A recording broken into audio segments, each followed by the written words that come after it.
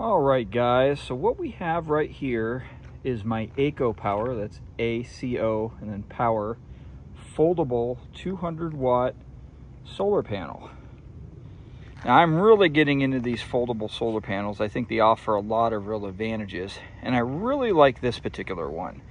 Right now, as you guys can see, I have it set up, tied into my Camper 8.0 here. Let's take a look at the solar monitor. So what I did is I created a dual system here. So we're going to disconnect the roof system. And right now, with a little bit of overcast, we're producing a little over 100 watts, which isn't too shabby. Let's take this in the garage and take a closer look at this bad boy. All right, everybody. Let's get out of the heat. So this is like I said, the AcoPower 200 watt foldable panel. This is the bag it comes in, which is really nice. All right, so it has some zippers up here. These just come all the way to the side.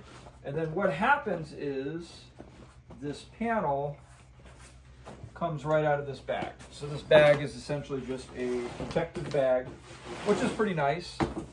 Now, the back side of this bag, put those down, has a zippered compartment right here.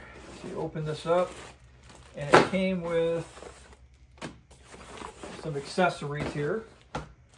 So it came with, let's pull these bad boys out here. So it comes with this right here, which I'll show you where this comes into play in a minute. And then it also comes with this inline fuse, heavy duty alligator clips, and a heavy duty plug in there. Of course, it has a user manual, some literature. Let's put this back.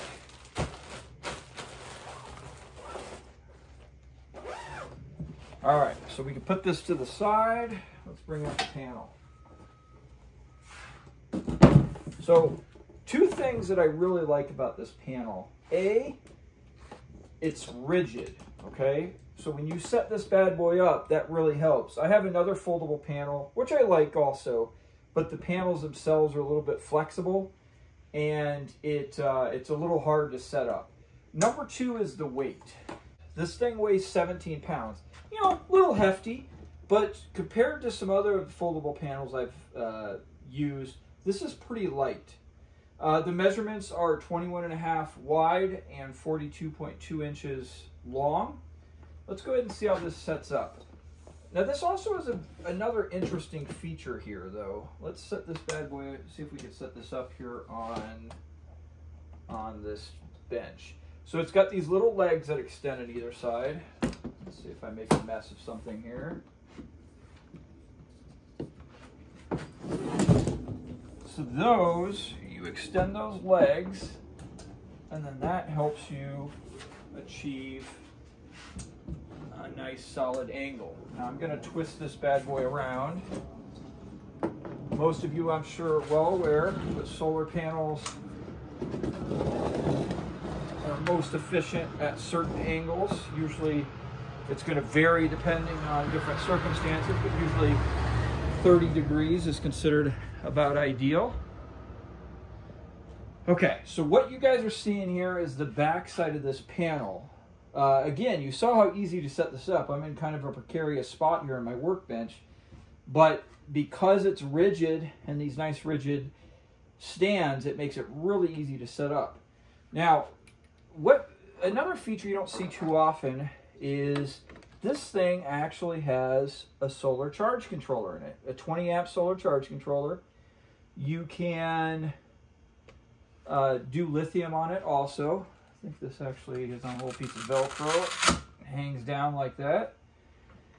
Now, as you guys saw, the one connection in here, this heavy duty one would be here, is, so basically with the solar charge controller, what this means is that you could hook this foldable panel directly in line with your battery without going through a solar charge controller.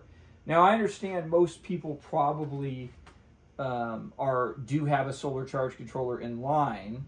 So for those situations, you could just put your MC4 connections right here and bypass the solar charge controller. But if you did want to use a solar charge controller, you would plug these in. Solar energy goes to your solar charge controller, and then it has this heavy duty socket here that you could tie into your battery. That means that you could wire this dedicatedly into your battery on the other side, or you could tie in the alligator clip attachment, which I showed you earlier. Really neat feature. Again, most people probably already have a solar charge controller in line, but it's nice that they include this. I can imagine scenarios where that could be useful, or if, for example, you're out in the road and your solar charge controller goes bad, you have kind of a sense of redundancy. So, guys, the link will be in the description. Check it out. I actually really like this unit, and in terms of power production, it falls right within where I would expect it to. Or the link in the description, and if you're looking for a foldable panel, particularly one that gives you a little bit more higher end features, I think this is the one to go with. So, thanks for watching, guys.